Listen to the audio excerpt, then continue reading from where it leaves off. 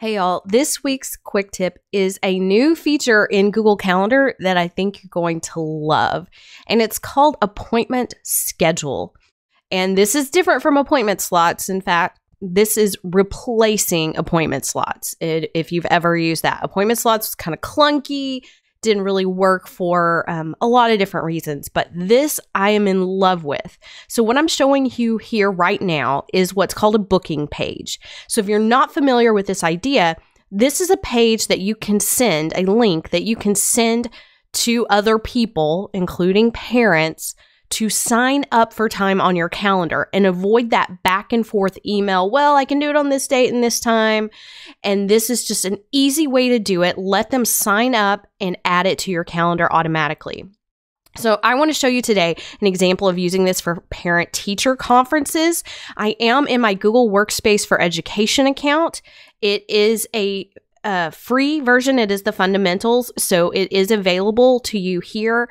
I have tested this, and this link does work on the outside world. However, I'd love to hear from you if you decide to try this.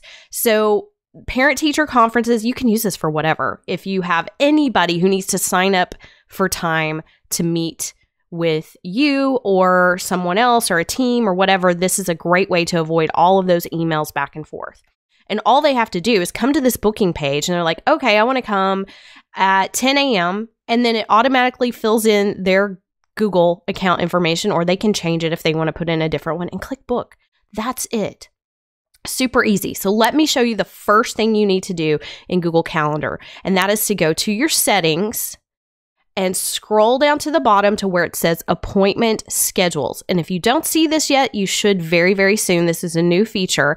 And check this box right here. This will flip the switch from appointment slots to appointment schedules instead. And then it will automatically save. Go back, and now when you click your drop down under create, you have the option for an appointment schedule. And this is where you fill out all of the information, and you have so many options here. So let's go ahead and name this Parent-Teacher Conference Day. And how long are the appointments? I'm going to leave this at 30 minutes, but you can customize this. The availability. So this is a Parent-Teacher Conference Day, I'm going to pretend here, and it's not something that repeats. I'm going to do not repeat, and then you're going to pick a specific date. So this is going to be Friday, and oops, I added 2 days. So you can see you can add multiple days. So this is going to be from, let's say, 9 a.m. to, let's go to 11:30 a.m. because we want a lunch break, right? And then you're going to add another one. And so here, this is for the same date. It's automatically jumping another hour. I'm going to add this down to 3 p.m. And you can see over on the left-hand side, it's building it inside my calendar. Now, the scheduling window. How far in advance are you going to allow people to book this? That's what this is about. So 60 days is the default. That's 2 months ahead of time. And how many hours can they actually still book before the appointment itself? So I'm actually going to change this to 24 hours because I may need prep time for that. And then this last little drop down is your appointment settings. Do you need a buffer between appointments? I love this. This is one of my favorite features of Calendly. So if you're familiar with that, this is a very similar type of tool. Yes, I need a buffer. Give me at least 10 minutes here. And so you'll see it's building in that buffer. And how many can I book in a single day? Well, if I check this box, that's going to limit it to 4. Even though there may be more time on the calendar for more than 4, I can say 4 is my max. I'm going to uncheck that because I'm going to do more than 4 and I'm not going to limit that. I'm just going to click next. I don't really know why this is kind of a light color, but the button does work. It's kind of misleading. Now, your booking page photo and name. So this is going to pull from your Google account. The location. So yes, if this is a Google Meet conference, you can add the meeting, phone call, in person, and you can actually, of course, like you can in Google Calendar, add the address and put all of that information in there, or if it's going to be specified later. I'm going to say in person, and I'm just going to go generic on this and say Casey Bell's classroom.